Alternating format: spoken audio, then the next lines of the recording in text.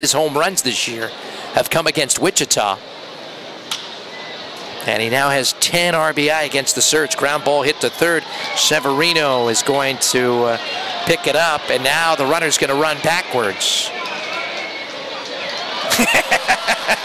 and he does a little, almost like you would do the starting lineup, a little bump with Seth Gray, and he's out, and then he puts his arms up and gets an ovation.